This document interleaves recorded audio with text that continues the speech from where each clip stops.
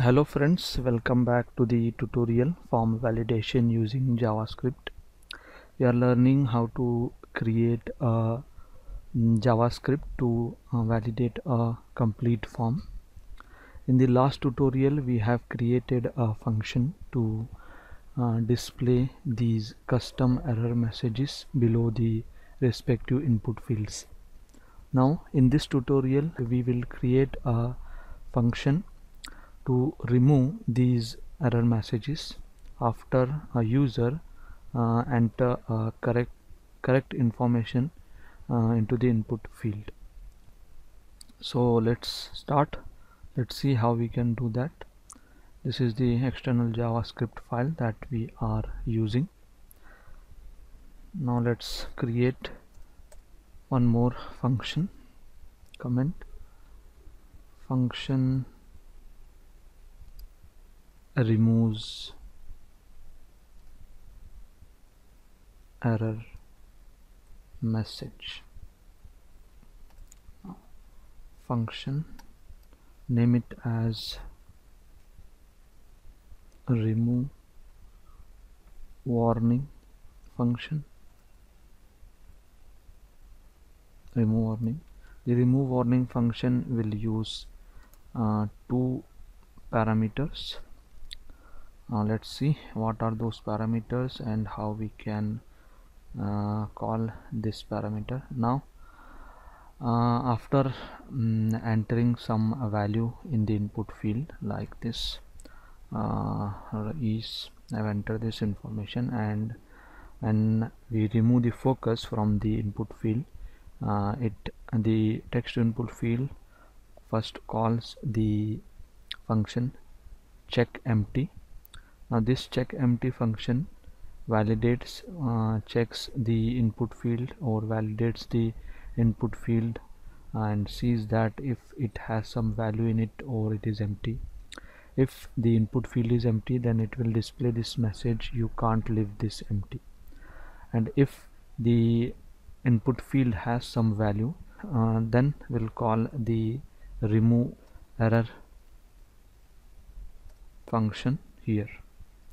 This if statement checks for the value my value dot value is equal to empty, and if it is empty then it will call this display error function.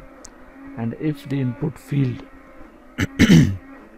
has some value in it, then we will call that remove error function.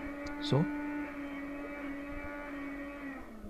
remove warning.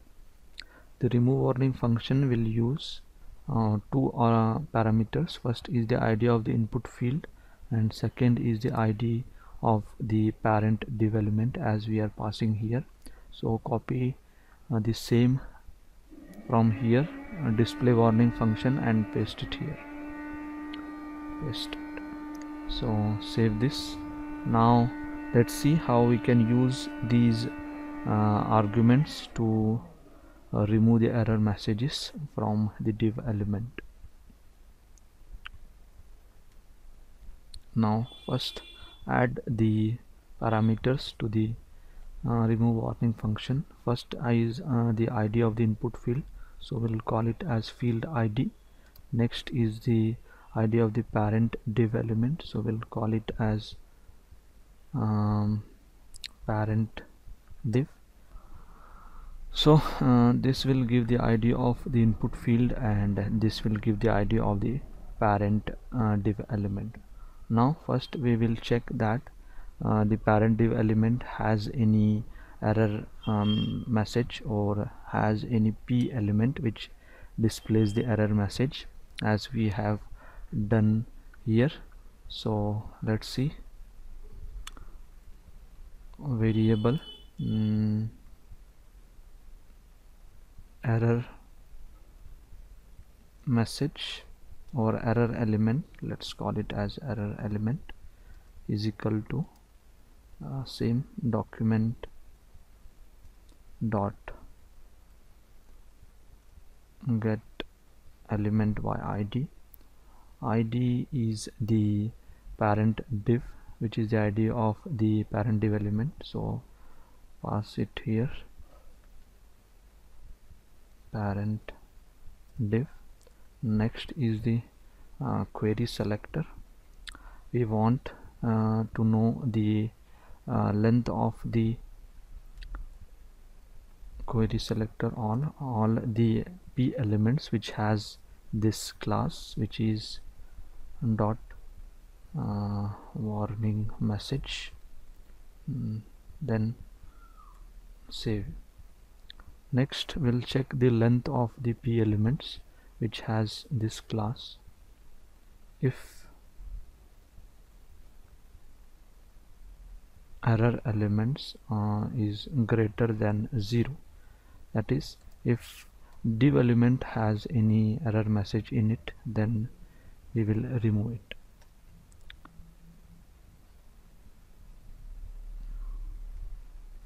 Now to remove the error message, we'll use this statement, error element of 0, because it will have only one error message, so it will be the first child, error element of 0. This gives an array of all the p elements in the div element. So we'll use this error element of 0, then its parent node,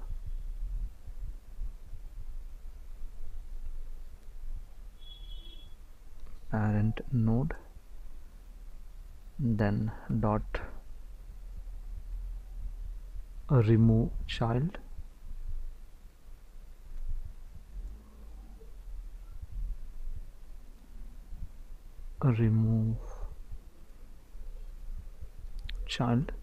and the child will be again same, error element of 0. Now next we will remove that red border from the input element. So to do this, document, we'll use this statement, document dot get element by id. Id is the field id, then dot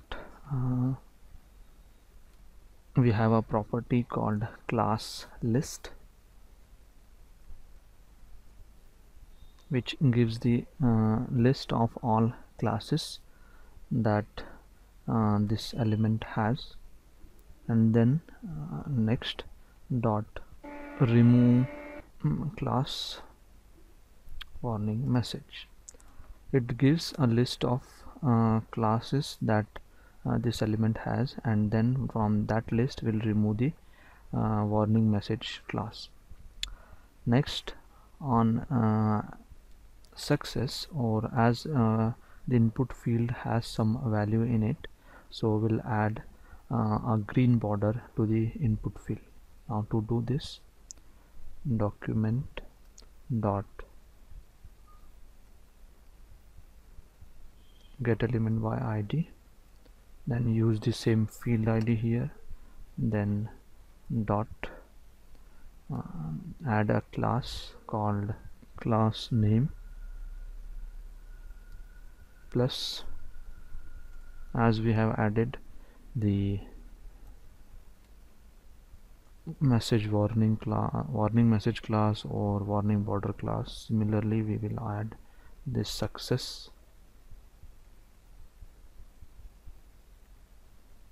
border class here.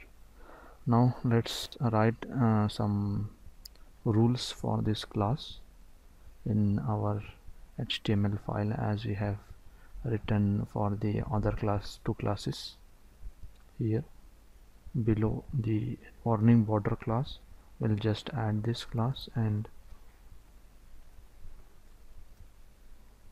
copy this from here, and we'll just change the color of the border. We'll make it as green. Save this and come here. Let's check it one more time. We have done all correct. Let's verify it. So it is correct. Now save. We have saved it. Now let's refresh the page.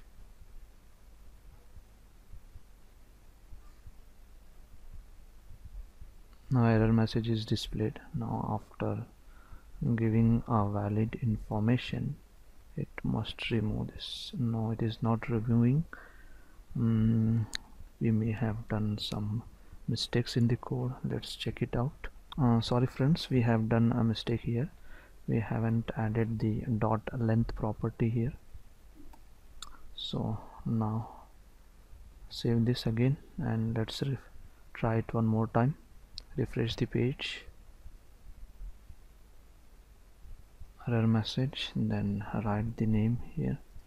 Then now you can see the error message is gone, but there is no green border. Now we have one more error in the code. Now let's see what we have done. One more thing wrong. So friends, we have two mistakes here in the code.